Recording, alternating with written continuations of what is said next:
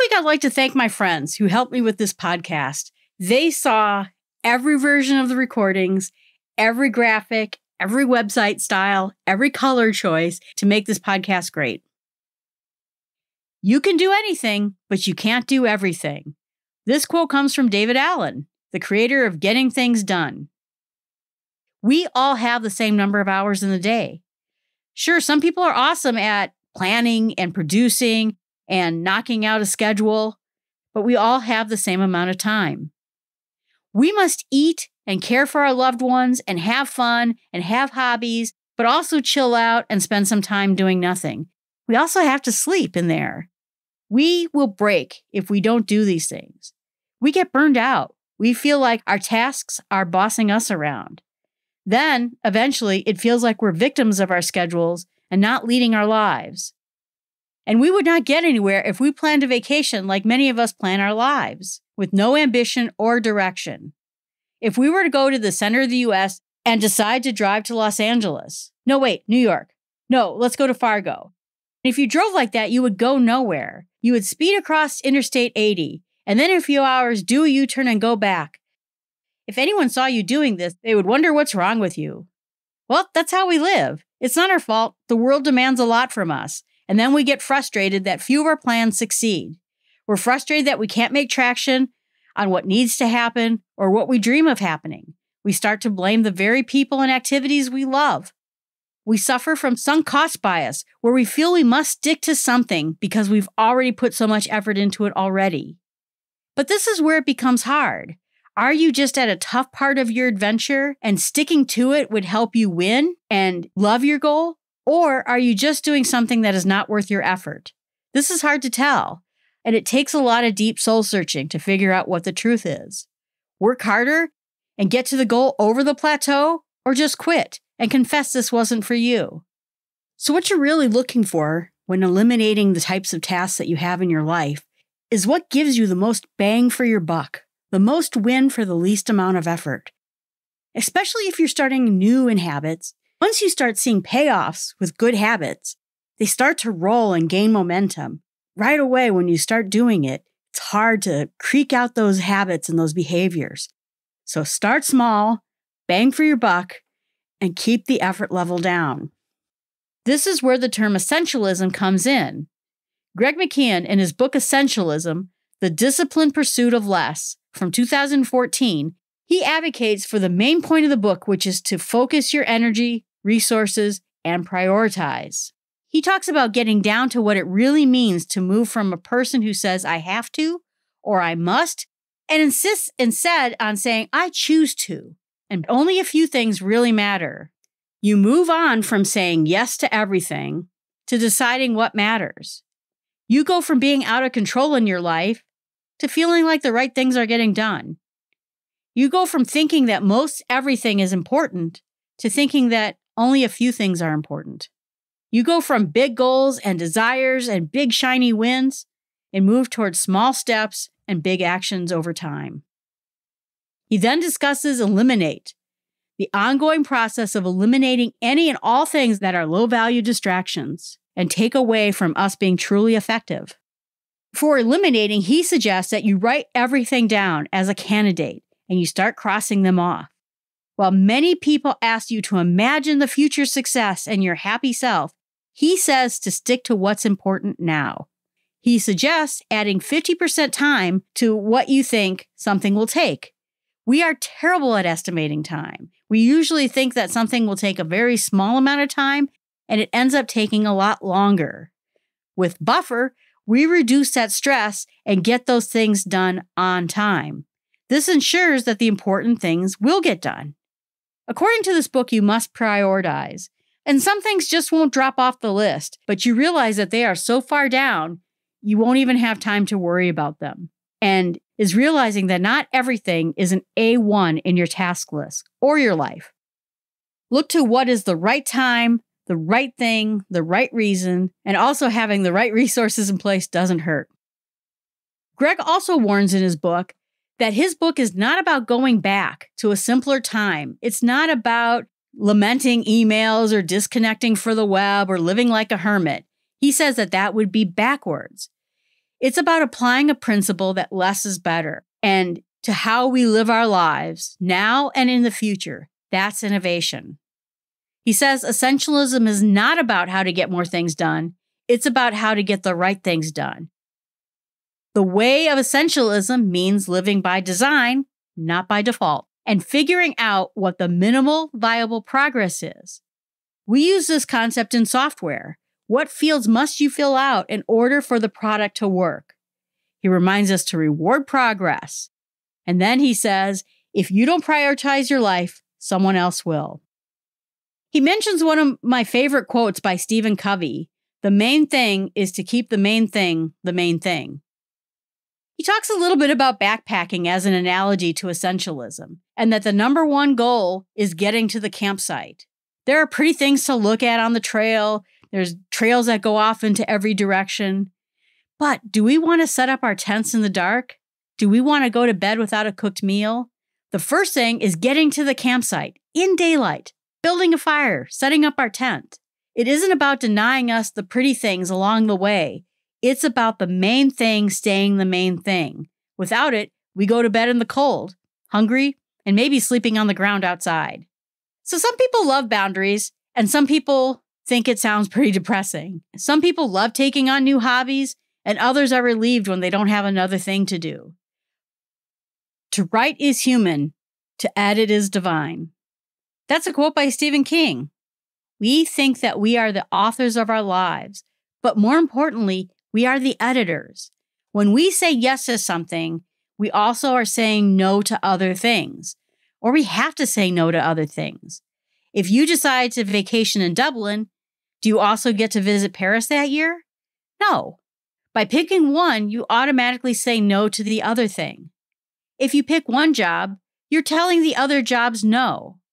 When your coworker asks you to work on a project, it may mean that you're saying no to getting your own customers' work done. This doesn't mean we say no to everything and everyone, but we have to be careful about it. We also hate to say no.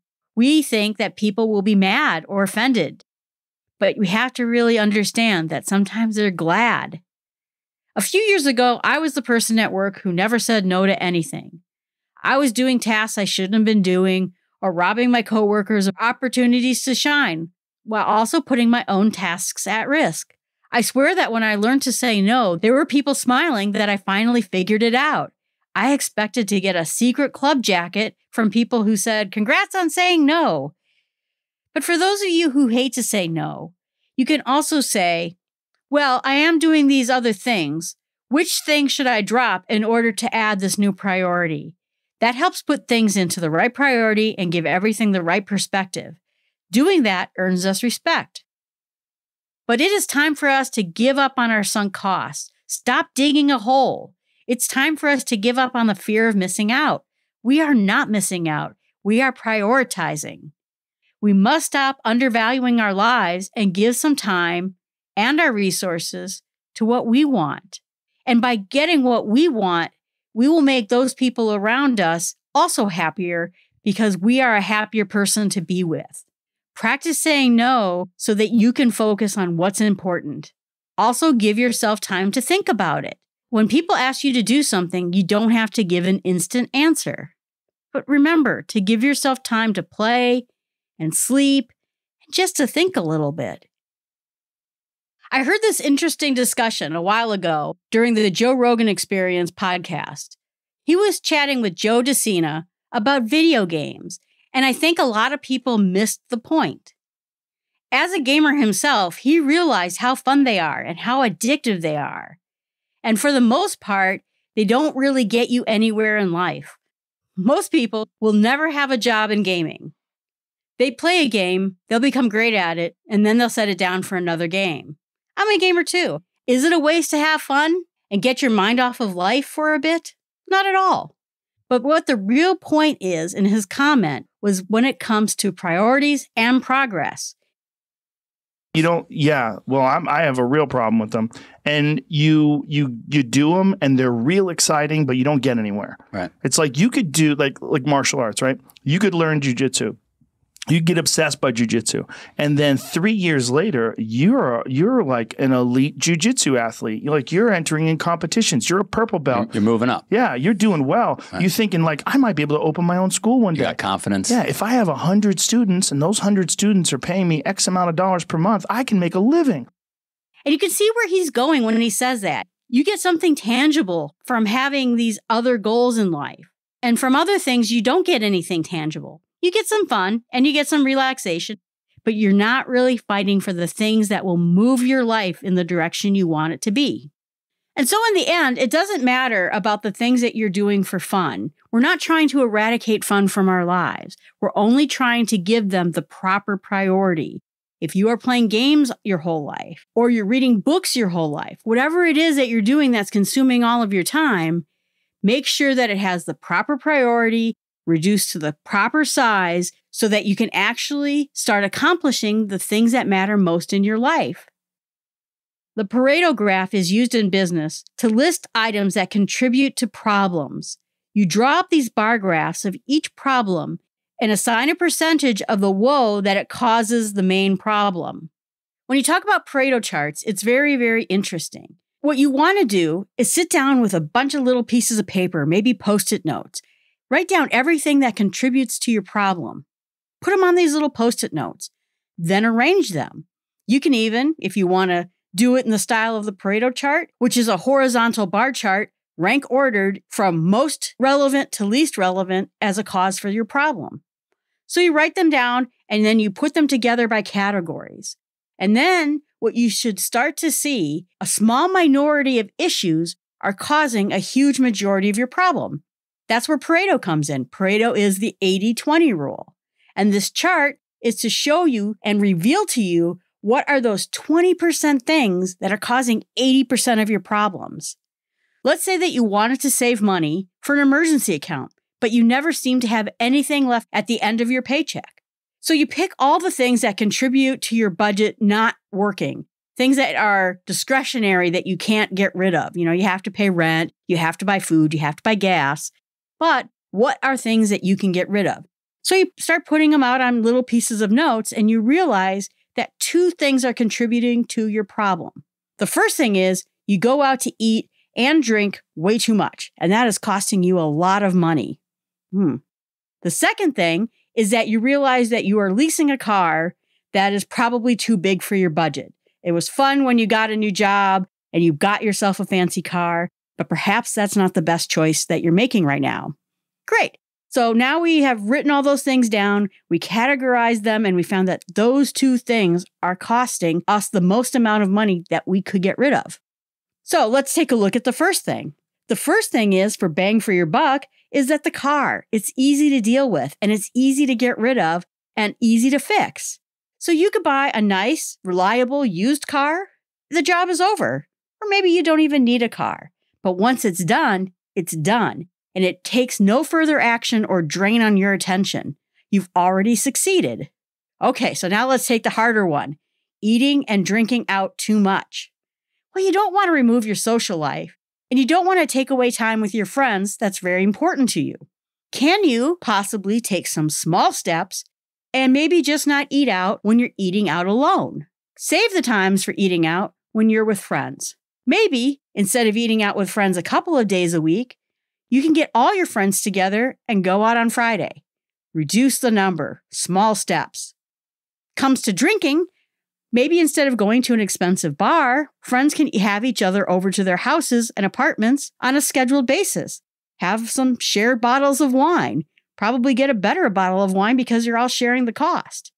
That way, you're not wrecking your life, but shaving things off. Small steps with little tiny costs that will have the greatest impact of your life. That's the Pareto principle, and that chart helps show you those 2 things that could leave the biggest amount of impact in your life. Then you build the small steps around them. There's this famous story about Warren Buffett. He had this thing where he would ask someone to write down the top 25 things they want to do, like a goals checklist. Then he has them take the top 5 things that are the most important things, right? So it's the same concept we've been talking about, shaving things down into something that's the most important 5 things.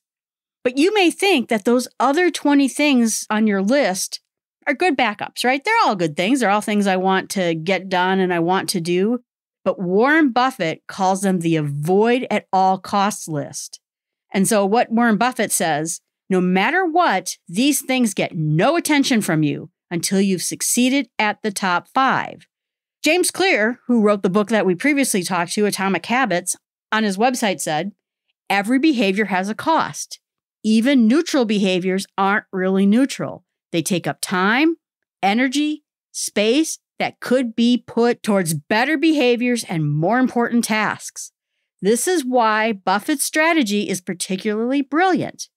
Items 6 through 25 on your list are things you care about. They are important to you, and it is very easy to justify spending your time on them. But when you compare them to your top 5 goals, these items are distractions. Spending time on secondary priorities is the reason you have 20 half-finished projects instead of 5 completed ones. And James Clear goes on to say, eliminate ruthlessly. Force yourself to focus. Complete a task or kill it. And later says, the most dangerous distractions are the ones you love, but don't love you back. So again, keep your focus narrow and focus on the things you really want. So here's a great tip from Allison at podfeet.com. These are 2 quotes from her about how she helped her employees know which way that they should go within their own careers, which directions should they take, which things they should work on. Quote, please describe a day of work where you went home and thought, dang, the taxpayers got their money out of me today. What were those things you were doing? And how were you working on them that made you feel that way? Then the second question is, please describe a day of work where you thought, wow, the taxpayers got nothing this day.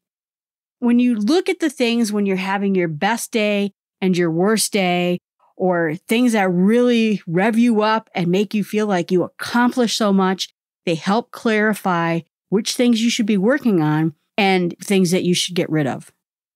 This process is exactly how I got the job I have today. I used to be in server administration. I also did a once-a-month training class.